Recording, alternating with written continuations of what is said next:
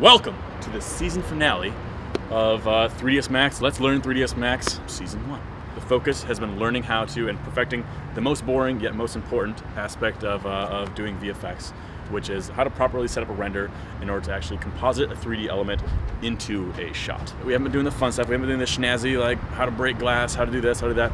But the point is, by doing this and perfecting this, we're gonna be able to work with all sorts of things, whether it be from fire, to dynamics, to breaking stuff, to compositing in crazy things, whatever model you can find, you now know how to do it and like make it look real. I decided to come up to the street today, and as like kind of like my gift to you, we'll do an exciting one. We're gonna be putting a helicopter into this shot, and we're gonna be shooting it with a dog turd. I'm not going to be going into exact detail how to do.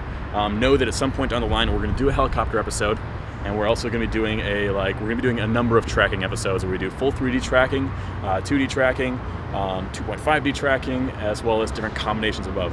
The reason why I'm jumping to this is to kind of show you guys you have to start thinking with that left side of your brain for creative ways to finish shots. There's the right way, which we'll call the ILM way, and then there's also there's the wrong way, obviously ways that don't work at all, and then there's this like kind of middle ground where we do things in technically the wrong way, technically ways that aren't perfect, but we know that there's a margin of error that's so little that you'll never be able to tell the difference. Because in the end of the day, if you do something the right way or you do it the wrong way, but your final result is indistinguishable from the right way, then I'd call that also the right way. So the idea for the shot is I'm gonna have Heldine walking with my dog Bandit. She's gonna be walking with her from left to right. So this shot is gonna feature both handheld motion as well as it's gonna be translating through space from left to right. I'm gonna start on her here. I'm gonna start walking. She's gonna enter into frame, and then you're gonna see the helicopter back there the entire time. And as she's gonna stop with Bandit, at which point the camera's gonna come to a stop, and she's gonna fire a doggy turd right at that helicopter, and the helicopter's gonna fly out for descent. On to the interior portion of this tutorial. I have already gotten started on this file, so I'm not gonna be showing you every single step of the way of what to set up, because you guys should already know how to do it. For this shot, we're only going to take a single frame and render the helicopter out. Now, we have two choices here because we have two different levels of zoom. The helicopter's going to be in frame pretty much the entire time. So the frame I'm going to choose is this one right when Heldine fires the poo, right here. So this is already zoomed in, so it'll allow me to render at lower resolution. Now, if I wanted the helicopter to like fly in the frame in the beginning, when it's zoomed out, then I'd select one of these earlier frames when it's more zoomed out. But I'm going to send the helicopter hovering there. Basically, my plan is helicopter's hovering there, kind of like turning like. She's going to come out here, she's going to aim, it's going to zoom in it, and she's going to fire the poo, it's going to hit it, and it's going to go like a little bit, and then it's going to go and fly off. What, Bandit? You want to sit in my lap while I do the tutorial? I'm seem to be getting a bath while we're doing this tutorial. Good girl. Good girl. Okay, let's do computer work. Position the camera in there, lined up, modeled the geometry for the ground and the two walls, put my two balls in the scene. Materials, I made the projection map material for this. This is the same way we've been doing it the whole time with the camera map, as well as the bitmap set to explicit map channel. And then I did my two textures for my reflective ball and my solid gray ball. I've already set up the overrides to have the sky, the panorama for reflections, as well as the background just in there for viewing pleasure. So if we hit render right now, it looks like this. If you have any questions about that, go through the previous tutorials. You guys should all be at this point now where you can pretty much set up a scene for lighting, you can find a model online, you can model a model yourself, you can put pretty much anything you want to the scene. So this one, we're gonna be importing a model instead of just these balls, which we've already been looking at quite a bit. Import, merge. I'm gonna open up the Apache scene file that we have pre-built here in V-Ray, and I'm gonna import that all to the scene. Import. Boom, Apache just showed up in the scene. Hell yeah, now we're having fun. This shot, the first thing I did is to change the length of it. So it's 465 frames long is what it's gonna be. And so here's where we're getting to video stuff, guys, as promised. By default, your shot's 100 frames long, as you can see along the bottom of the screen. We're gonna change this end time to 464. So setting it to 464, so that's 465 frames total, as well as we're changing the frames per second. It's actually already by default at 30, which is what I shot it at. Okay, so the first thing with a helicopter, go to this link tool up here, select and link. We're gonna select and we're gonna link the top rotor to the helicopter's body. Boom. And we're gonna select the tail rotor and link it to the helicopter's body. Now, when I go to move the helicopter, the blades move with it. So what this allows us to do, specifically for a helicopter, is we're able to animate rotation of the blades without animating the helicopter's fuselage. And then once we have those blades rotating, later on we can independently just animate the helicopter's fuselage and the blades will come along with it. I've already done some Google research here and look up how fast does an Apache's helicopter blade rotate. The blade needs to rotate 75 times over the course of this 465 frame shot. The way we did that is just looked up on like Wikipedia, you know, how fast does the blade rotate, did a little math to figure out if it's this many seconds long, this is how many times it should go, and the answer is 75. So we're gonna go into the motion panel and we're gonna go over to rotation right here, and basically we're going to assign a different controller to it. By default, most of yours are going to be on Euler XYZ for rotation. I'm going to switch it to TCB rotation. Check this box down here, which is rotation windup. And by doing rotation windup, now this allows us to rotate more than one time around without just taking the shortest distance to it, and so we're actually able to do 75 solid rotations of it. We're going to go over to the last frame of this shot, hit auto key on here, and go over to rotation, and we're going to start winding. If we go through it, you can see the whole shot, the helicopter blade is spinning. We're going to turn off auto key, and we can just hit play here, and we can watch as the helicopter blade spins at basically a realistic rate. One more blade to do. We're going to go to the tail rotor. We're going to go here. We're going to change this from view. We're going to change it to local, which makes it so we can rotate on its local axis. TCB rotation, and rotation windup is checked. Okay, so we're going to hit auto key again, go to the last frame. Now the tail rotor actually rotates a lot faster than the main rotor, so this one goes for 355 full rotations. So that's going to be a crazy amount. If you're looking right here on the screen, you can see that we could type it in at any time. We're not gonna. Not on the season finale of season 1 of 3dsMax tutorials. We're doing this by hand. We're gonna crank it all the way up to 150, all the way. Both the blade and the tail blade both are rotating properly. Awesome. And the cool thing here. So we can take our helicopter, move it up into the sky. Look at that, we got a helicopter sitting up there. Let's put it in the main viewport, flop, flop, flop, flop, flop, flop, flop, flop. Boom, helicopter, rotating. And now, hit render. Oh, Apache! Helicopter, up in the air, no motion blur yet, sitting there, looking good. Let's get that camera motion, as promised. We're doing a kind of a hacky way to do a 3D track, but it's gonna be an effective way to do a 3D track. What's up? What's up? You wanna get on? Run free. Okay, we're gonna make the camera animate so it's moving over to the approximation of the motion there. Let's pop back over to After Effects and consult our reference footage. Got the shot trimmed here. Heldine's walking out with Bandit. Camera sliding a constant right to the right and eases to a stop. Eases to a stop at about, let's see here, about frame 120 here. So what we're gonna do is go to frame 120 and we're going to create a keyframe for our camera.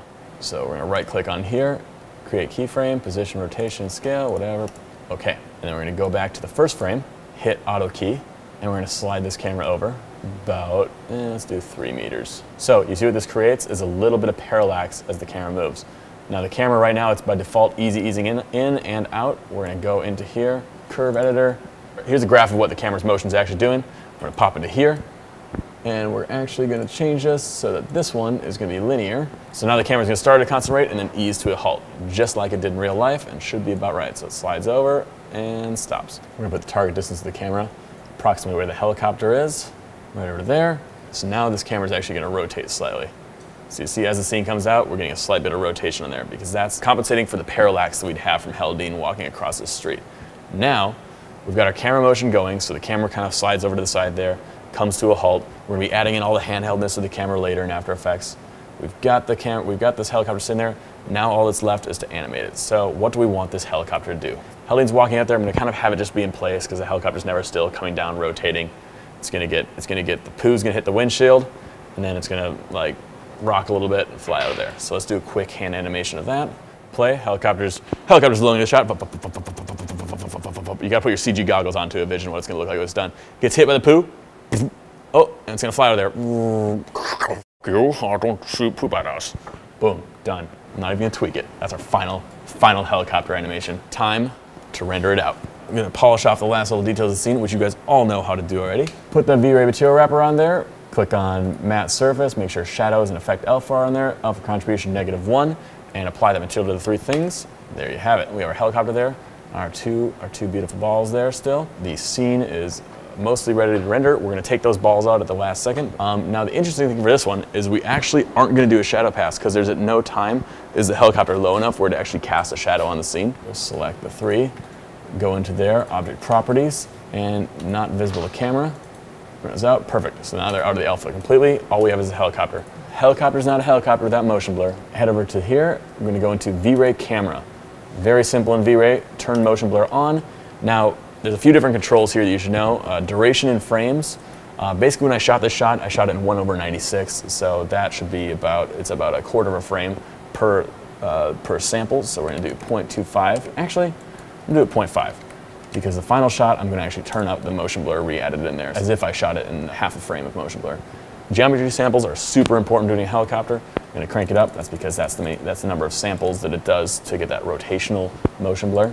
Okay, so we got a helicopter with motion blur in the blades, on the proper alpha, everything's looking good. Take those beautiful balls, we're gonna hide them, enable the frame buffer, get resolution from max, yes, render to V-Ray image raw file, browse. So we're gonna render it out as an image sequence, basically a sequence of EXR images, very long sequence of EXR images, and then in After Effects we're gonna recombine those images back into one video clip. Because the problem is if you try to render it out as a video, as it already being a video, if you crash in the middle of it, you're gonna lose it. But if you render it out as images, if you crash in the middle of it, you at least have every single frame that you've finished up to that point. So you can restart it, and trust me, crashes happen more often than you'd like to think. Helicopter in the background, alpha's clean, helicopter sitting right there. Now that everything's looking good, everything's ready to render, turn off use map here, so we're rendering on a black background. Last thing we're gonna do is we're gonna switch this from single time output in the common tab here over to active time segment. We're gonna render out all 465 frames. This is gonna take a fair bit of time. Save your file before you hit render, always. Render, okay. Now that we've hit render, we're just gonna double check that over in our files here, indeed, our EXR files are being written over to it, so it's being saved. Nothing left to do here, but wait, hard part's over. Did all the CG, did all that, rendered it all out over the weekend, got a haircut, everything's looking good. Let's open up After Effects, and I'm gonna show you guys our final results here. And let's first take a look at this Apache. There it is on black by default. We can check this little box here, boom. See that on a perfect little alpha? Play, oh, looks awesome. Helicopters are my favorite thing to do in CG because they always turn out awesome. Here's the chopper. You see it's just sitting there right now in the shot. Obviously we need to complete our track. So the helicopter, when I did it, was supposedly it's down the street somewhere around where this white van is. Create a new null object. Null object, we're gonna basically use that to, we're gonna track the scene, and then we're gonna basically parent the Apache to the null object. So wherever the null object moves, the Apache moves. Double click that layer, we're gonna go to track motion, we're gonna do position, rotation, and scale, because we have that zoom in there. And I'm gonna go all the way over to the end of the shot. Since it starts zoomed in, it'll be easier for me to track from that end and then go to the other end.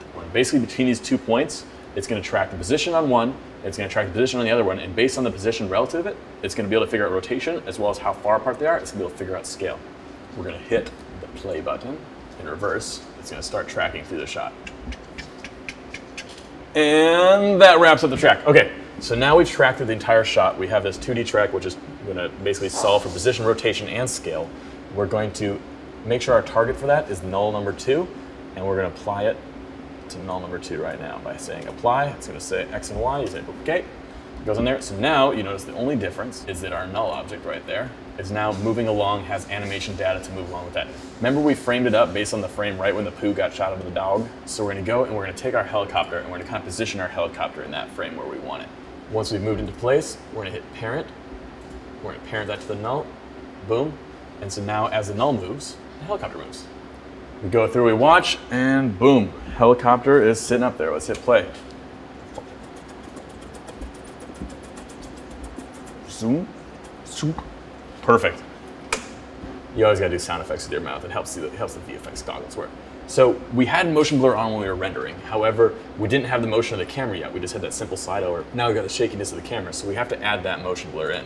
So in After Effects, the way we do that is toggle the switches and modes, turn this box on, and make sure this box is turned on, and we have the motion blur on. Now as the helicopter moves, we get actually realistic motion blur. You'll see it on the zoom here especially. Motion blur, perfect. We have to do a little bit of color correction to get it sitting in there just perfectly. So when I look at this, I see that it looks like it's a little bit oversaturated. So I'm gonna take that layer basically and go into effects and presets here, go into hue, saturation, put that over into the Apache, drop the saturation down a touch. It's a little bit too sharp overall, I'd say. So I'm going to go in there and give it a blur of probably a half of one. Drop fast blur onto there. You don't need to deal with all those other slower blurs. We do fast blur around here. 0.5, boom, takes a little bit of the crispiness off of it, looks good. And then the third and final thing to complete this effect, this is totally just like not really what this lesson's about, but we gotta do the poo. New solid, I'm gonna make it poo brown right there. Okay, done. Gonna do a quick little simple mask. Nice poo shape. Gross. In order to be able to control what field of view your camera is, you have to make a camera and add it to the scene. Focal length, make that 40, like 45. Take that layer, turn it into a 3D layer, and drop a 3D box on there. Turn it so it's aimed towards the helicopter, and then position. Put it right where Bandit's booty would be. All right, so position, we have it lined up with the one position from the butt. Then we're gonna go forward to where the helicopter reacts to it. And then position, we're gonna push this way the heck away. All right, so once we have our line or trajectory going there, we're gonna give it a little bit of arc. So lob it into there, move this handle upwards for that. Zoom in, move that handle upwards for that. And we got a pretty good little poo arc there. And there you have it. The crude, lewd, but pooping on a helicopter shot that you guys always wanted to make. That's a really janky looking turd. Okay, let's just watch that over again.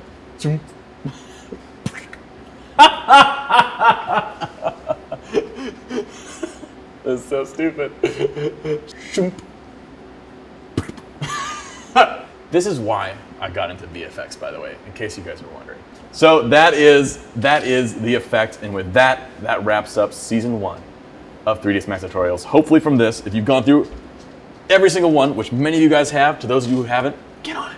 Get through them. Start from the beginning, go through all of them. Basically, hopefully it's rounded out a good knowledge for you guys to know how to work with production shaders and basically how to make something and put it into make a CG object and put it into a real shot, basically. We started out with still shots, and as I've shown you here, most things can actually be done with still shots. In future episodes, I'll get into how to do things with actual full-on video, but for the most part, VFX is all problem solving. It's all about, like, you have an effect you want to achieve and you figure out how to achieve it. And so sometimes in order to achieve what you want, you have to do that full camera motion, you have to do the full thing. But for a lot of times you don't have to. So you can save yourself a lot of time by figuring out ways to do shots with the tools you have. It's all about, because it's like, obviously, I don't know how to do everything in CG, but I figure out with the tools I have how to accomplish the effect and how to accomplish the shots. And so it's always compromise, it's always problem solving. So if you're into that kind of thing, I highly recommend this. We're gonna take a couple weeks off here. Follow me on Twitter, I'll basically be announcing when we get into season 2. We'll come up with it. Also, tweet me any suggestions of things that you want to learn how to do, and I'll try to figure out episodes that can go with it, because season 2 is gonna be a lot less of this boring stuff and more into like individual effects, kind of more like this with the helicopter. Thanks for following along, guys. Hope you guys enjoyed it, and I'll have more stuff for you soon.